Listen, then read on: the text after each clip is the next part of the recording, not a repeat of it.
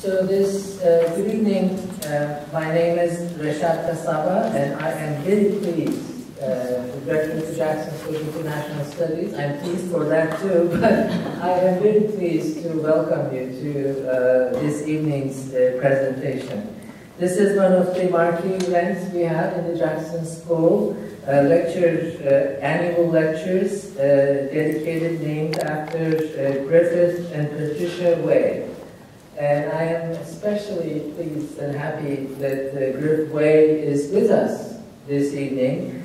Many of you know the very distinguished career Griffith had and the contributions he made to Japanese studies and also to the University of Washington. Both Griffith and Patricia were lifelong advocates of supporting and promoting the knowledge, appreciation, and preservation of Japanese art and culture. They have done this through their individual efforts and also through many organizations that they were involved in.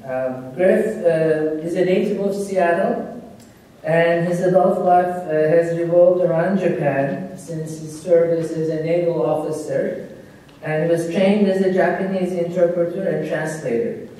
He is also a University of Washington Law School distinguished alumni and has practiced law in Japan and in the United States. He has served on many boards, including Seattle Art Museum and the Blakemore Foundation, and also the Jackson School of International Studies. And that is the first time that I met him, and I started my tenure as the director of the school. Along the way, Griffith and Patricia collected numerous arts, mostly modern Japanese paintings and prints, and these have toured the country, and many people have enjoyed this very exquisite collection. And we are especially, of course, lucky that the Seattle Art Museum has in its permanent collection some of these pieces. So I'd like to invite you to acknowledge Griffith's presence here, and if we could thank him once again for his generosity.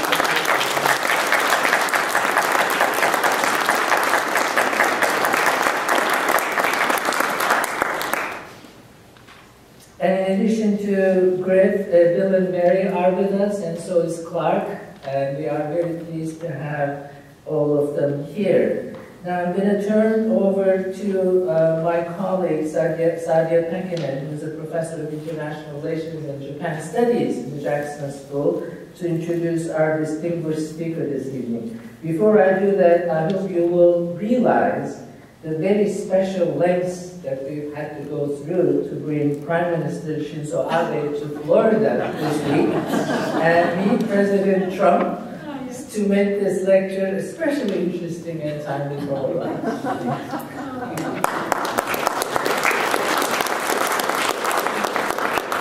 Thank you, everyone. Like Rashad, I'd like to welcome you all to this evening's event, the 2018 Way Lecture, and I think, as he pointed out, the timing could not be better. It's almost as if we had planned it.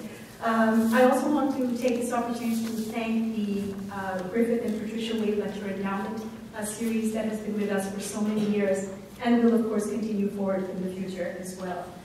I want to say a few framing words because for this particular lecture, as Rashad was pointing out, I study and work on Japan's international relations and foreign policy.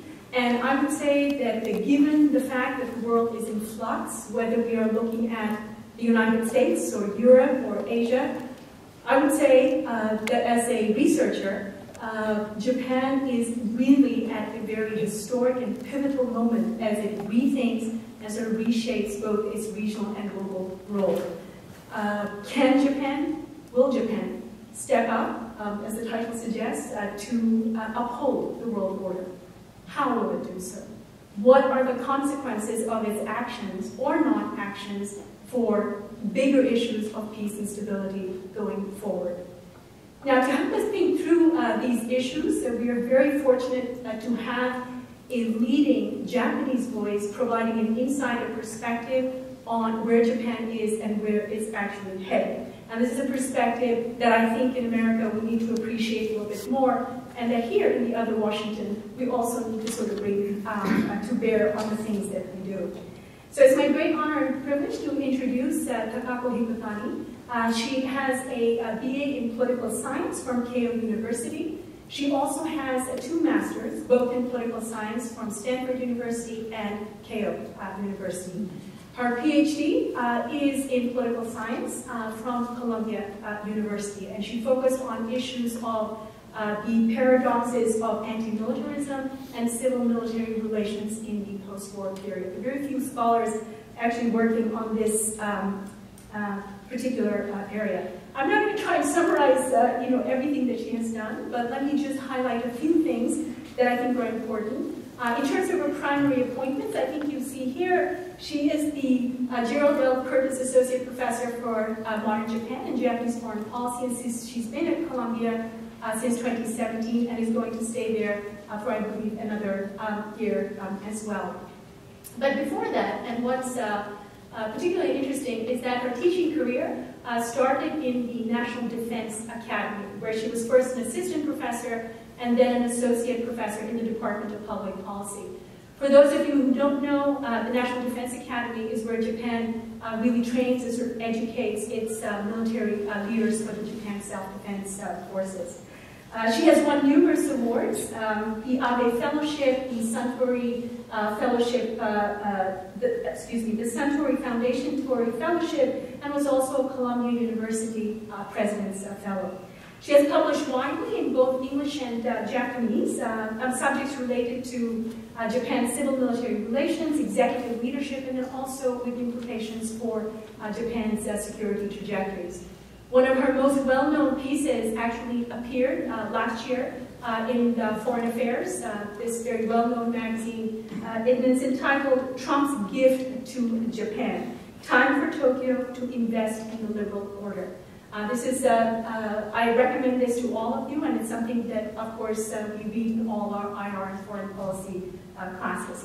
So please join me in welcoming Professor Hikotani, who's going to tell us what Japan is or is not able to do in the international order. Thank you so much.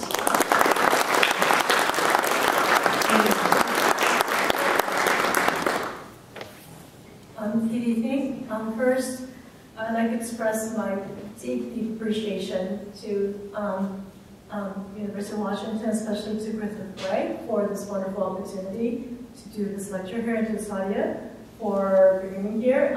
It's been wonderful. I came here last night. It's just such a beautiful place and beautiful campus, and I'm enjoying it. I met some graduate students this morning, and there were such good questions and tough questions that I kind of had to rethink my presentation. But overall, it's been such a wonderful opportunity to come here. And thanks to your kind introduction, I have a slightly interesting background that I taught at the National Defense Academy for 18 years, which means that I was a self-defense force member for 18 years. And now I have left the service. Well, I was never a uniform officer, but I was part of the Ministry of Defense. And now I teach at Columbia as a civilian, and that I'm enjoying my American academic life right now, but I do intend to go back in a couple of years. So this is my adventure in American universities, and it's been really nice to come to different universities, a very different campus. And I'm very, very happy to be meeting all of you because I found everybody here to be so friendly, and I've been enjoying everything so far. So my title today is Stepping Up is Hard to Do, on Japan's contribution to the liberal democratic order. And I have the it's hard to do in a parenthesis because that's basically what I'm going to address today, is that although I think there's quite a need for Japan to rethink its foreign policy, it's not that easy. So today, I think for the purpose of time, I have sort of just intentionally kept it rather broad, because I would like to invite you to discussion. I think this is more of a topic that it's not that I'm going to argue that Japan is doing this and that. I'm just going to do like an update on where we are. And I think the important question is what we do from here. And there is no good answer yet. And I think that right now, there tends to be like we're kind of holding our breath right now. Because I think a lot of things will depend on how things turn out with North Korea immediately, and also how during this administration, the alliance relationship might be challenged. So I think we're at a critical moment. So I'm going to be offering what we have right now to offer sort of some kind of an update on what's happening in Japan, but I would love to have more discussion with you about where we should go in the future and what's likely to be the future of Japan and the United States and the relationship between the two countries going forward at this critical time. So usually I don't use PowerPoint, but I thought for today, I didn't think the screen will be this big, but I tried to explain things and to go in this order. So the reason why I'm doing this stepping up is that, so I wrote a piece in Foreign Affairs, as Professor Takako just introduced, called Trump's Gift to Japan. And I actually didn't come up with the title, Trump's Gift to Japan. It's the editor decided that's a good title. And I thought it's kind of misleading because I'm not really talking about a gift, but I guess it's a better topic for magazine sales. And I guess it was good because I started to think what the gift might be. And the gift I guess you're suggesting is that an unintentional gift, being that it's kind of a wake-up call for Japan, that things aren't going to be the same anymore. And I argue that it's not just because of Mr. Trump. I think a lot of the changes or the choices Japan has to make was already something that Japan had to make, but it's more clear because it's Mr. Trump. And the reason why I wrote that piece, it was about an issue on how allies were dealing with the Trump administration. But being in New York, I was rather surprised by the way in which the Japanese government, although it's clear that Japan has a lot of stake in keeping the relationship between Japan and the United States well, still the extent to which Prime Minister Abe tried to seemed to be courting papers from Mr. Trump was really hard to watch initially. So I went to Japan thinking, why is it that Japan seems to be so desperate to be on good terms with Mr. Trump? So that's how I got the piece. I started writing the piece, but then as I prepared the piece, I started to think that this is really not enough. That Trump management is not enough, and Japan has to think beyond the Trump management, that even if the couple of years might be okay, it's actually highlighting the issues that Japan needs to think about for some reason they hadn't thought about. And Mr. Trump is just he's like a walking highlighter in a way of things that could go wrong for Japan. And so we're seeing things highlighted in a way that we never thought before. So today I'd like to talk about why Japan needs to step up. And as I said, I don't think it's just because there is an unpredictable president. I think the issues are more highlighted. We're seeing it because of that. And next I'd like to talk about how things are so far. I would argue that the past 20 years, and we have seen a lot of changes, but there's also rather surprisingly no changes to a consistency in Japanese foreign policy. I started graduate school just about 25 years ago, and I think there's a lot of things that I thought would change in 25 years that didn't happen. So I'd like to discuss with you why it's been the case. So that's the domestic changes. And then I'd like to turn to what seems to be the current slogan, at least, for where Japan is going forward. That happens to, or not happens to, but is coordinated to be the same as what the US policy is, which is the free and open Indo-Pacific concept. So I'd like to sort of play with that concept and what it means to be a free and open strategy, and also what the Indo-Pacific is. But I think there's a lot of same but different dreams situation, which kind of it is a convenient vehicle, because countries can pretend that they're on the same page, but on the other hand, there's a lot of things that could be included under the slogan. I think, just to sort of fast forward, US is free and open Indo-Pacific at this point seems to be more just a license plate without a car. There isn't much to it yet. I think in Japan's case, you put that slogan on what's already pre-existing, and whether it makes sense altogether is something I'd like to discuss with you. So that's the free and open Indo-Pacific, just as like a guideline for how Japan should step up. And finally, I like to look back and look forward, and look back at past change, and how 25 years ago we had another stepping up movement. The Gulf War was a wake-up call for Japan. That's when I started graduate school, and there was a lot of talk about Japan needs to do more for the international society, and people thought about stepping up for Japan to do more. I think the reasons are slightly different now, and I think it's important to think about why it's different. I would say it's because it's much more of, not so much Japan as a greater power, as a responsibility to do more because we need to.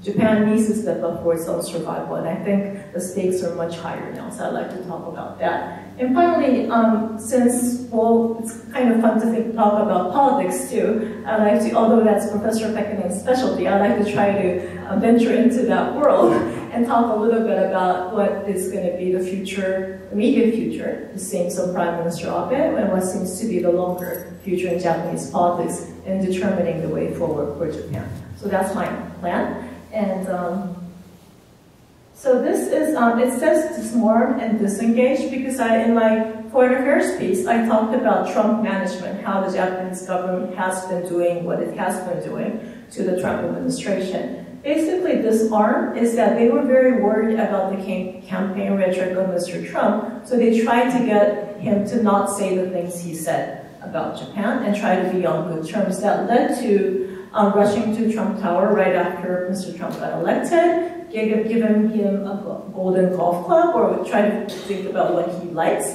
And also they actually did a consulting sort of work on what kind of things what kind of personality he is. I'm sure all countries around the world is doing the same thing, just as people here are doing the same thing on their own.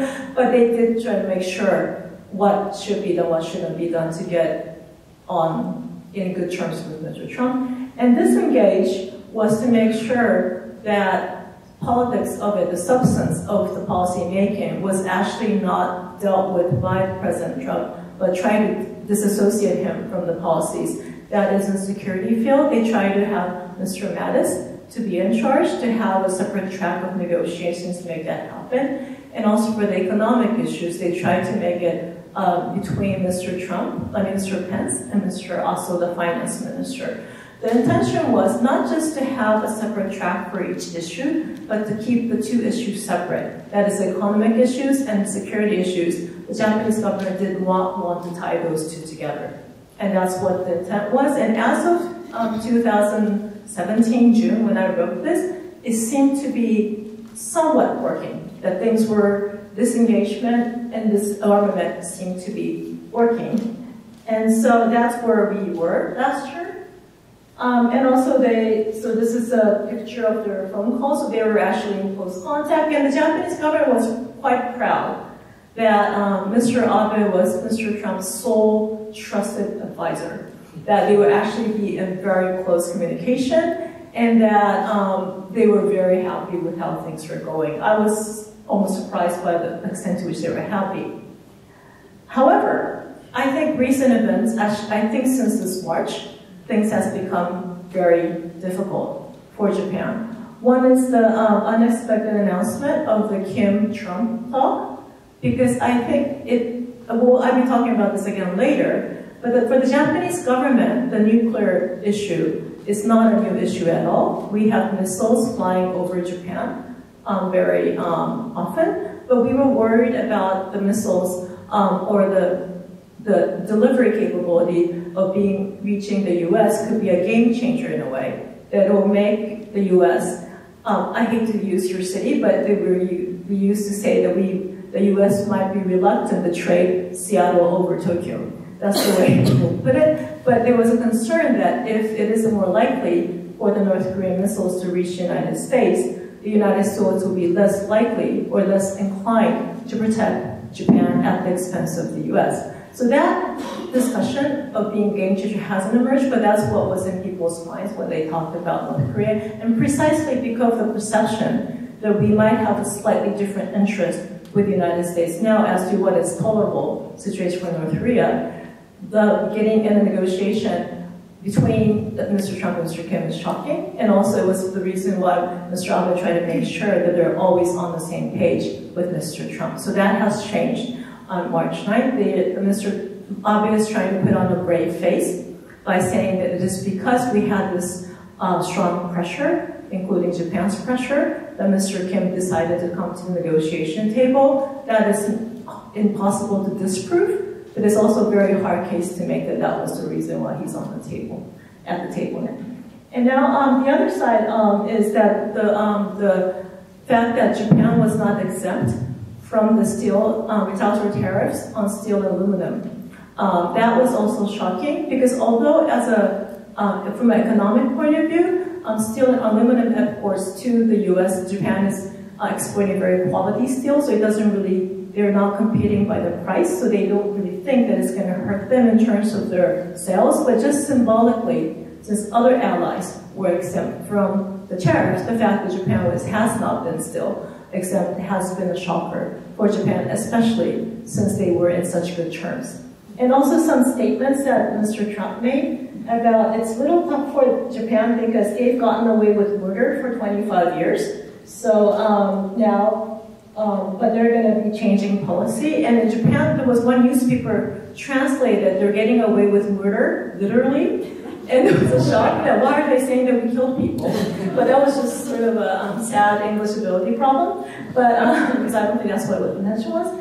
And then also, Mr. Trump also said, Mr. Abe is a really good friend of mine, but he's always, there must be a little smile on his face saying that I can't believe we've been able to take advantage of the United States for so long. Those days are over. So there is a sense that although they tried to be very friendly with Mr. Trump, he tried to be a lot more unpredictable than they thought, and also his campaign motives or campaign statements are coming back.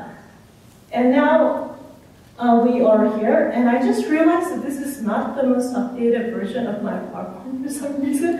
And so I would have to try to, since there's nothing behind, I will try to improvise from here, because I'm kind of shocked that it happened. I don't know why, but I'm not going to try to update. But this is a picture of Mr. Abe and Mr. Trump, and this is yesterday. And I did try to add some words to it, but it's missing, so I'm not going to add. But basically, what did Mr. Abe get out of this? I arrived in Seattle last evening, and I turned on CNN to see what happened.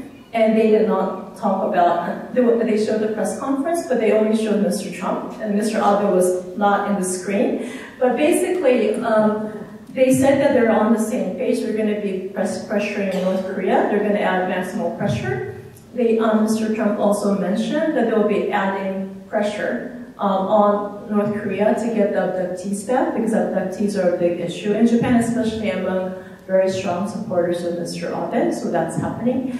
Or at least there's going to be an effort. But there was no mention of giving an exemption on the steel, and there was no mentioning of actually how exactly they're going to be on the same page with regards to North Korea. So although it wasn't really expected that something drastic was going to happen here, if the concern of the Japanese government has always been to disconnect security issue and the economic issue, it became very clear that those two are very much tied.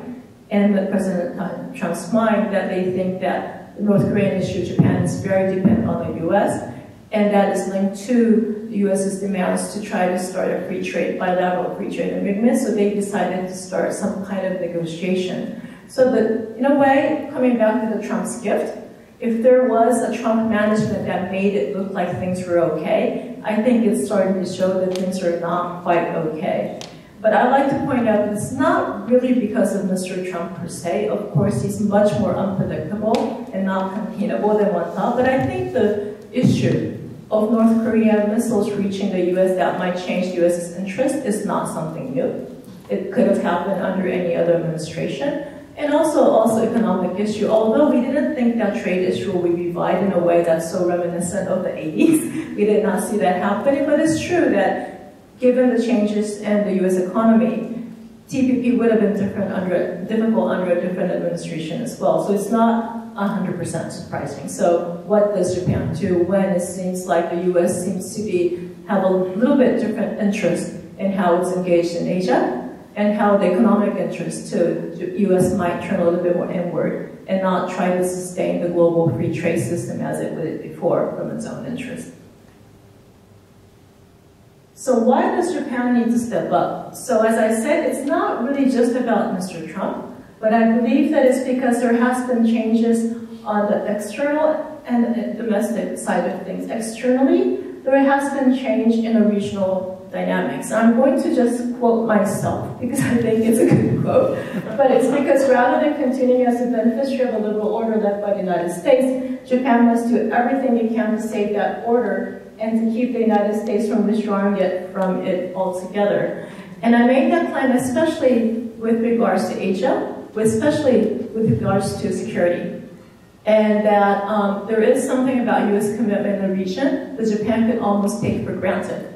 Japan didn't really need to take into account what it has to do at the regional level. But that is just simply not possible because one, compared to what we thought, China's military is rising very quickly. I'm not the one who would say that China has some malicious intent. I just think that it's more that they're a greater power. They would like to have the power that they think they deserve. But I do think it's happening much faster than what was happening in Japan. At the same time, U.S. is not as committed. So those two forces happening together has implications for Japan as what it can do in the region. And also, it's the liberal rules-based order, the free trade, is very crucial for Japan's survival. Japan is not a rising country in terms of its population. Its markets have to come from abroad. Its resources have to come from abroad. So in a way, a free trade system is crucial for Japan's survival. I grew up when in elementary school, all we learned was Japan is very resource poor, so we have to manufacture and trade, otherwise we don't survive. This was really something that we were told, and I think it's like now it's hitting us more harder, especially because the economy itself, and there's getting less people, we're going to be very dependent on outside markets, and we're going to be so dependent on resources as we ever did.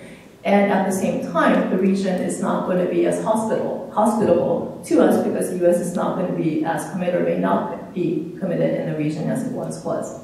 So those two together, the external factors are there, and domestic imperatives and constraints. So this is what I'll be discussing now. So how much has Japan done? Because this is not really new. As I said, the pace of China's military modernization is much faster. Maybe the American retreat is faster because of Mr. Trump, but this is something that Japan knew was coming and has been doing some things, but not have been doing some. So what has Japan been doing, what has it not been doing is something that I'd like to talk about next.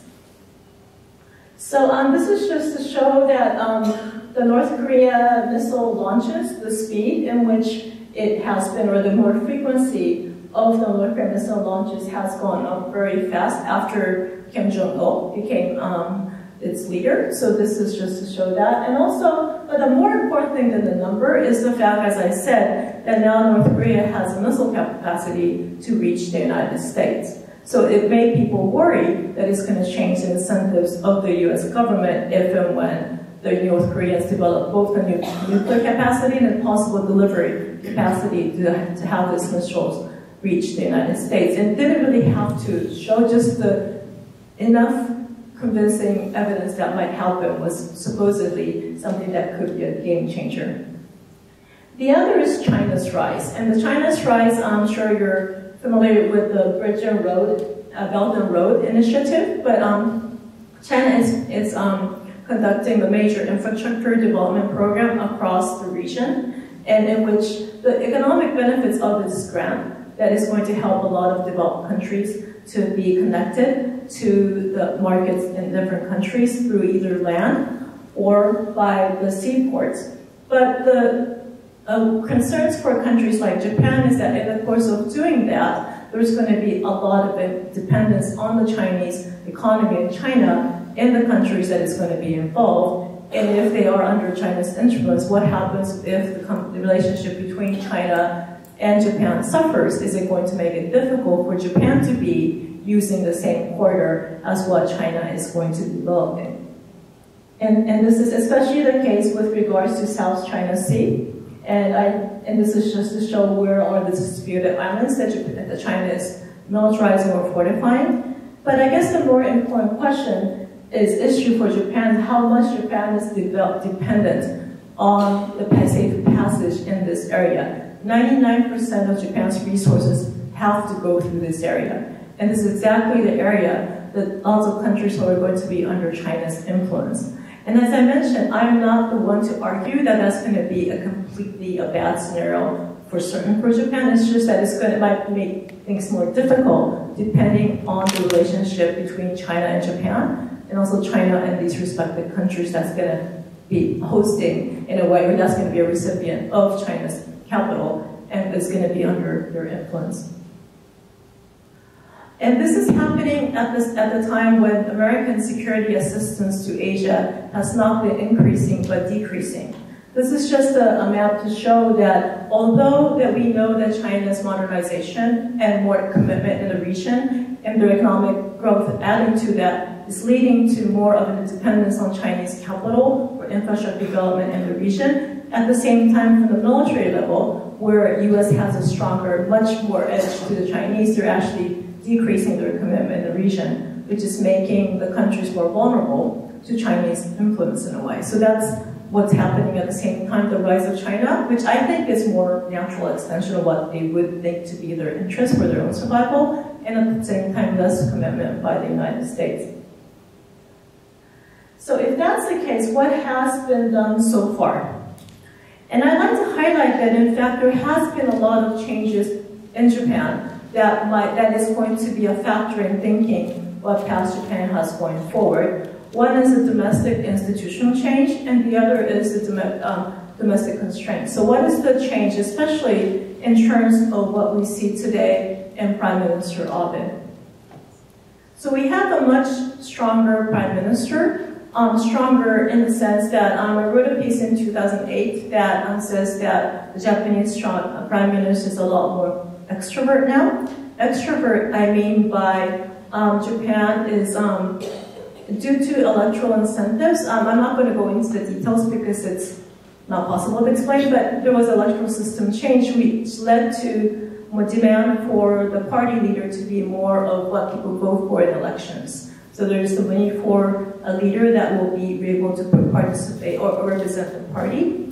And also capable, meaning that the Prime Minister has a lot more power vis-a-vis his own party and vis-a-vis the bureaucrats. So in a way, in Japan, the institutional reform led to a need for and the capacity of the Prime Minister, he wants to exercise it to be much stronger. Because I think most of you remember, Japanese Prime Ministers tend to be one every year and very weak, and that was what's notable. But what's interesting about Mr. Abe is that although he was once Prime Minister only for one, he's been able to survive much longer this time. And it's not really because he's strong as a person. There's something about his knowledge of how to use the system to his advantage in a way.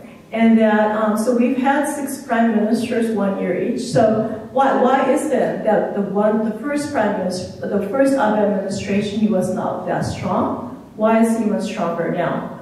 So I argue that the Japanese prime minister is stronger yet more vulnerable, since it's more clear that things are due to the prime minister. The prime ministers can make things happen, but when things don't happen, it tends to be blamed on the prime minister. So they're more sensitive, more acute, like aware of public opinion, and just the fact that they are more accountable in a way, they have to take accountability, they have to take blame. So I think that although they're more bound by public opinion, they can actually use the public opinion and public support to make things happen. That's where Prime Minister Abe is. So he's a lot more stronger, yet vulnerable, but if you know how to make the public support you, Mr. Abe is very good about how to manage public opinion and to win elections, because Japanese Prime Minister, one of the strengths is they can call for on dissolving the diet and to call for election. He's been very skillful in maintaining what he does. So that's one change that we didn't see 20 years ago, that we have a much stronger Prime Minister. So a lot has been said about the personality of Mr. Abe, but I think it has a lot to do with the institutional aspect of him being strong. The second thing is that in security policy, one of the relatively less noticed development in Japan is the national security of Japan becoming more significant. We always had something called the Defense Council or the National Security Council. What's different is, as you see in a photo, that is a Navy officer. He's the Chief of Staff advising the Prime Minister. We used to not have a military officer in open place advising the Prime Minister. It was considered not appropriate for our self-defense officers to be involved in politics, which included advising the Prime Minister. That has changed. So there's a lot more input from the uniform side, and also it's just that as a system, the Prime Minister actually coordinates at the Prime Minister level things are managed both by the Foreign Ministry and the Defense Ministry, so things are a lot more coordinated now. I'll just skip that. And so also what in the National Security Council was established in 2013, they also came up with a national security strategy, or revised it. And this is actually something also that went relatively unknown. But if you consider that the national defense policy lasted from 1957 to 2013, it was actually a big change, or could be. But if you examine what the difference is, if you think that 2013 what changed, is it because there's been a change in thinking about Japanese security policy to maybe be less dependent on the US? It's actually not that direction. It's interesting how the one we used to have had as the first objective of national defense in Japan to be the basic policy being supporting activities of the United Nations. And you might wonder why in the world United Nations. But when the policy came up in 1957, it was only when the activities of the United Nations or more completely multilateral efforts fell through that Japan would have to deal with security or utilize security arrangements in the US until the United Nations will be able to fulfill its function. So in a way, this was the official policy, although it really wasn't the case. The United Nations did so much to help Japan, I would say, but there was still a perception that in the order of things in terms of official policy, that this lasted until 2013. But the recent national security strategy is a lot more explicit in how Japan keeps itself safe. And that is that, so they are, the objective is to deter the threats directly, so this is for direct defense of Japan, and also that to strengthen Japan-US alliance. So the current defense strategy is more explicit about the role that US-Japan plays in securing Japan. And you can argue if things are going to change for Japan, if the US incentives are going to change in the next couple of years, it might be almost ironic that officially US-Japan alliance became most important in 2013, but we have to see what happens later. And at the same time, what has been always consistent is the Constitution of Japan in Article 9. I mentioned that I taught at the National Defense Academy for 18 years, and I never really thought about the self-defense force though until I started teaching there, and I think that's really common for most Japanese people who are going through the academics. And it kind of occurred to me that I went on campus and there were tanks, and they were calling themselves the military. And I was just sort of naively thinking that we don't have anything called that. And that's because I was thinking, reading the Constitution of Japan that we actually memorized in high school, that in order to accomplish the aim of the preceding paragraph, land, sea, and air forces, as well as other war potential, will never be maintained. So although I knew in theory that we had something called the self-defense forces, I kind of thought that it's not going to be just right in front of me, and that and I was just very interested and intrigued by that I decided to teach there. But I think that the fact that the Constitution remained the way it was, and the fact that we are under the same Constitution did not change the Constitution is actually one interesting thing that was the case for Japan. And that, and so currently there's been proposals for change to either delete the second part of the Article 9, but that is not going to be likely. So the current proposal is to add a provision that makes it sound more legitimate to have the self-defense force around. So I think it's just going to reinforce the status quo in a way. Some argue that it's going to acknowledge its existence, but I'm kind of surprised that given the fact that Prime Minister Abe has always wanted to revise the Constitution because it was imposed upon us and it was not really what he wanted, what he's going to be calling for probably, even if there is a referendum for the Constitution, is actually going to be more status quo oriented than otherwise. And at the same time, the combination of what we've had in Japan has always been the Constitution on the one hand, and the security treaty with the United States. So in a way, how to make the two happen at the same time has been the puzzle, and how to let the two things as two sides of the same coin was the challenge and the consistency for Japan. Some called it the Yoshida Doctrine formula. I tend not to use that because I think include so many different meanings that it's not useful. I still think for security policy, it's easier to think that how to maintain Article 9, but how to play a greater role in the US-Japan treaty, although US is entitled, is expected to come to Japan's defense, but Japan is not expected to come to the US defense. So it's not completely symmetrical, but they have to have the asymmetrical treaty and the Constitution at the same time, and how to have the United States committed to that, although it is fundamentally somewhat unfair, has been the challenge for the administrations in Japan all through history. And this is where I actually changed my PowerPoint, so I'm going to try to, and I don't know why it's not reflecting the most recent, but there was one more slide in between, but I'm just going to skip. So what are the recent changes? So what happened between these 20 years is try to somewhat have the two, the demands of the treaty and the Constitution somewhat more consistent. And I have this slide that I don't have right now, which is, I wonder if you have a picture, if you have known of a picture of it called how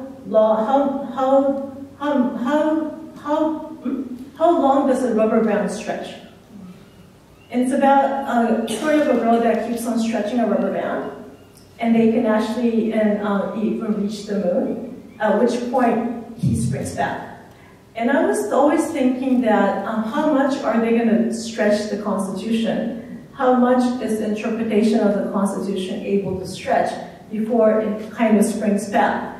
And I think right now, at this moment in time, it's almost as if the debates that took place recently was kind of over the reaction to how much the Constitution can actually stretch without changing itself. And so although there's been a lot of talk about Constitution, the legislation was very difficult to pass in the Diet. What it achieved was that now Japan can exercise collective self-defense, which is that it could be to go to the defense of other country, not its own. Only under the use of force allowed when an armed attack against a foreign country that is in a close relationship with Japan occurs, and as a result threatens Japan's survival and poses a clear danger to fundamentally overturn people's right to life, liberty, and pursuit of happiness.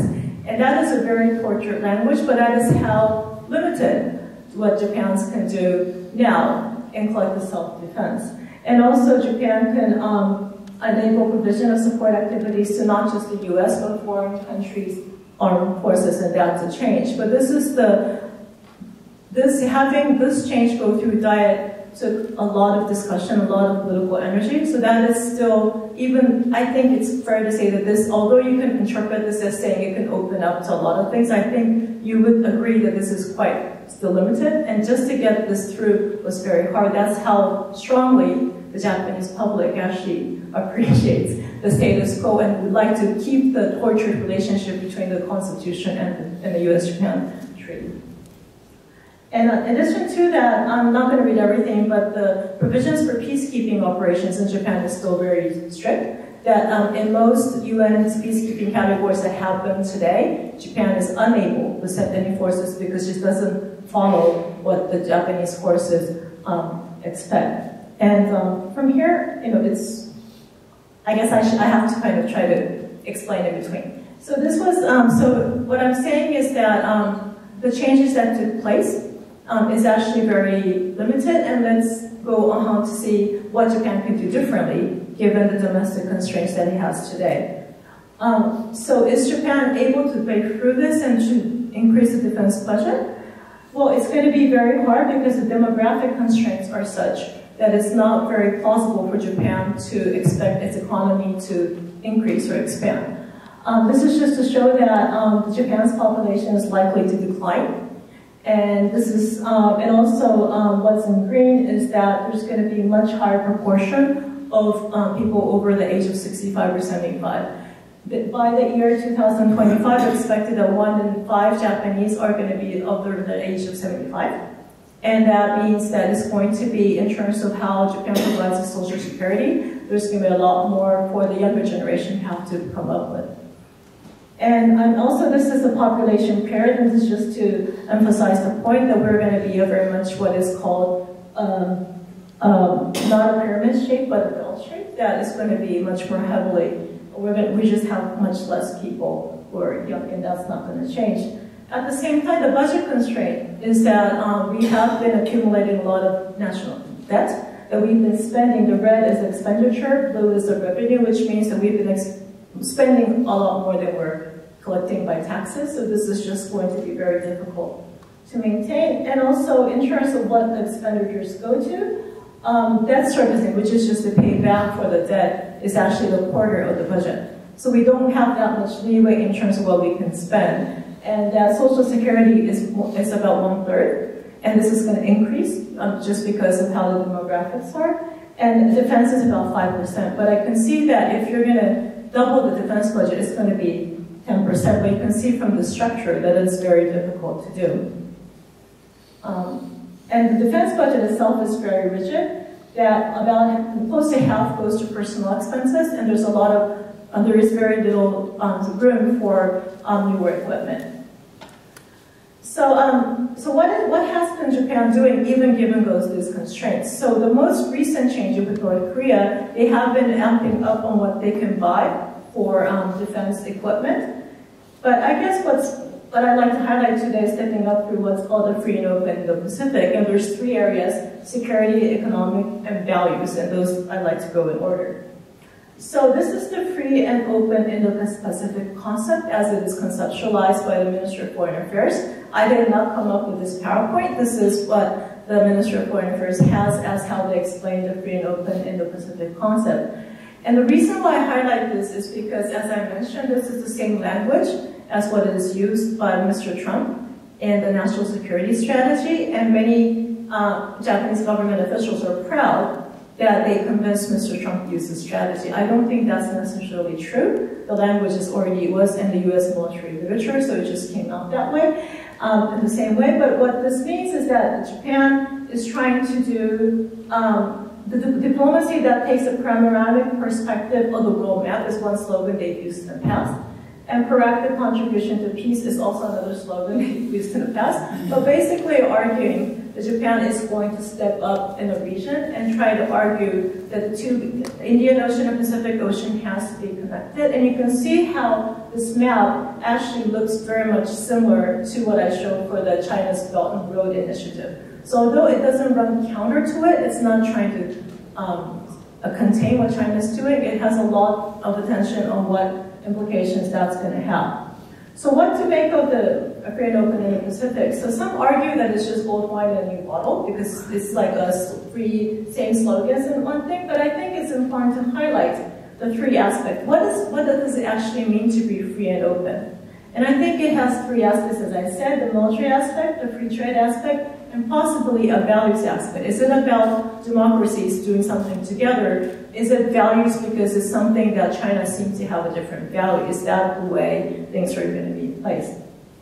So I'm just going to skip this and try to go forward. So basically, the case for a new Japan-US strategy, this is something that one of the assistant Director General of the National Security Secretariat, a very mastermind, he is said to be Mr. Abe, explained the Indo-Pacific concept. He said that Japan is ready to lead again, this time to create a free and open Indo-Pacific by supporting freedom of navigation and maritime law enforcement, as well as infrastructure upgrades in a way that meets global standards. So this is basically trying to catch up with what China is doing in a region, and this has a more of a competitive tone to it. But I think it's also important to note that what Japan is doing is not just to try to compete, because after all, Japan is not the US, Japan is not China. Japan cannot drive its businesses to invest in a certain way. Japan does not have the capital that China has. So from a pragmatic point of view, this is just a list, but they're trying to work with the Chinese Bridge and Road Initiatives and New Thing. So in a way, although the slogan is that they're trying to replicate, in a way, what China is doing with the Bridge and Road Initiative, in fact, what they're trying to do is trying to address China in a way that actually meets with what they do, but trying to incorporate their standards in what China is doing in their development, and not to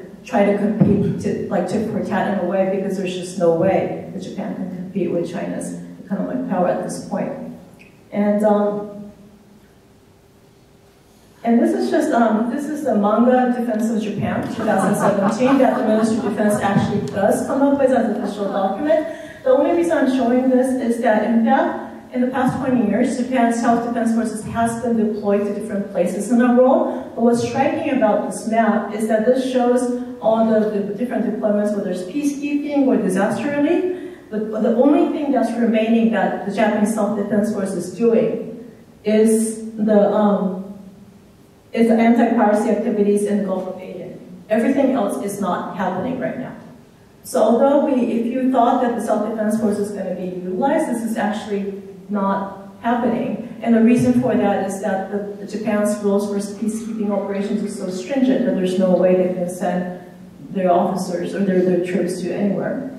And so it says, we call various peace contributing activities in response to requests from international committee as international peace cooperating missions as part of that includes PKO. You do so much more than capacity building assistance. In fact, we have conducted many activities overseas. And we're saying this because they don't do peacekeeping right now anymore. And in fact, what they're doing is what's called capacity building assistance, which I'd like to point out to. So what is the security aspect of the Indo-Pacific if Japan is not trying to completely counter China? This is also another strategy Japan has been doing prior to Mr. Trump, but is more significant now, is that they're trying to support the countries in Southeast Asia by building up the capacity for them to monitor freedom of navigation operations in the region. And I think it's worth noting that, so they've been able to supply ships. There's been changes in the provisions in self-defense law that they can actually offer used vessels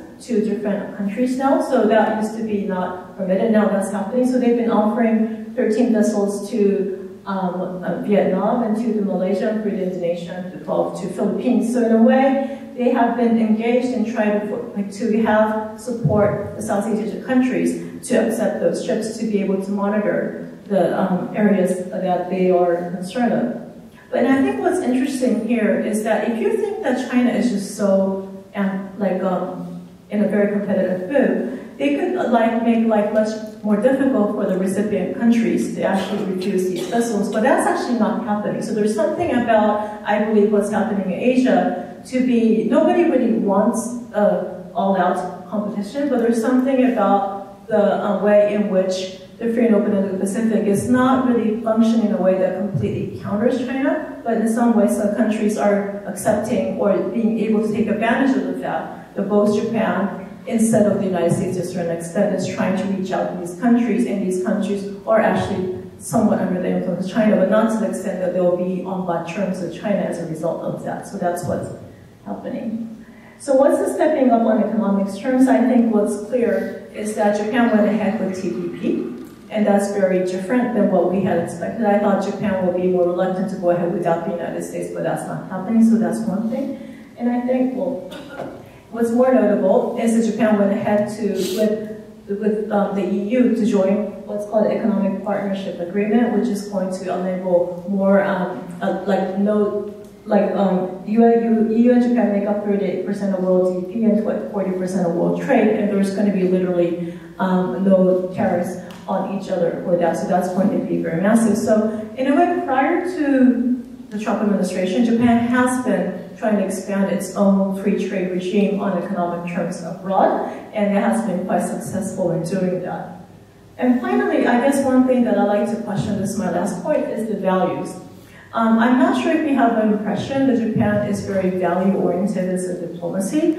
There has been different arguments about whether Japan has been more mercantilist in its orientation and whether that was a strategic decision to do so. I think, in fact, Japan has gone its own way to be more pragmatic as for lifting sanctions after Tiananmen Square. I know that they have made more pragmatic decisions, but it wasn't really not value-laden, but I think that the interesting change was from the Cold War to post-Cold War to post-9/11. I think during the Cold War, you really didn't have to make choices, but you were on one side or the other in terms of values. And post-9/11, we had post-Cold War, we had a moment of which we thought about what the values are for Japan's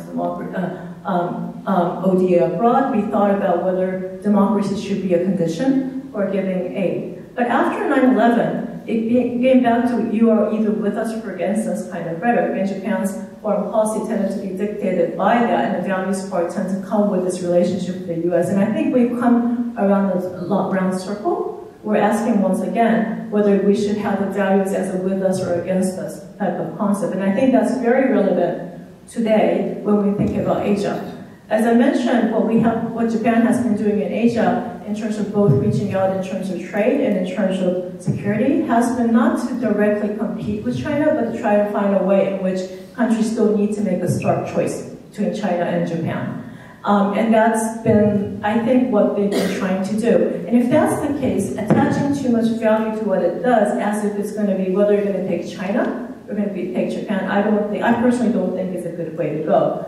But with that, under the slogan of free and open Indo-Pacific, there is a lot more language of democracy, and that's attached to rule of law. But the implicit assumption is because China is not following the rule of law. But I personally think, although it's very important to uphold certain principles, and that's one of the reasons why I think Japan should uphold the liberal democratic order, it shouldn't be presented in a way that it's you're with us or without us.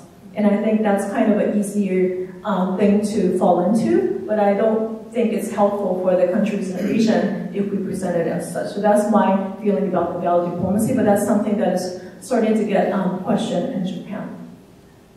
So looking back and looking forward. So looking back, so as I mentioned when I started graduate school, I thought Japan was going to be doing more contribution, like stepping up in a way Japan is a great power. Japan should be able to do more good in the world. So I thought Japan was going to step up. And with the peacekeeping law, I thought the Japanese self-defense force was going to be more progressive.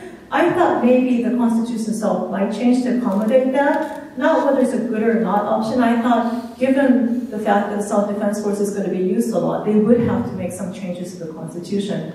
The reality is that they've been more resilient about the Constitution, but at the same time, the stakes are much higher. So as I said about the rubber band, I think it's really much more tense right now in terms of what we actually do without changing the Constitution has gone to a very tough place right now. And so moving forward, there will be minor changes to the Constitution, maybe if Mr. Abe gets that through, but it's going to be, in terms of Article 9, very minor. So whether or not we're going to have the Article 9 and the U.S.-Japan alliance relation to be the way it is, and the way it is in terms of what Japan chooses going forward is going to be very much a question. And one slide that was missing was why, though Japanese public so dependent on Mr. Trump and so trustful of the U.S.-Japan alliance, one thing that I didn't show you that I was missing was that the Japanese public has over the years overwhelmingly supported the U.S.-Japan alliance to be the way to make Japan safe. It's been over the years over 70%, 80% that has looked at the U.S.-Japan alliance as to be the most viable way to keep Japan safe.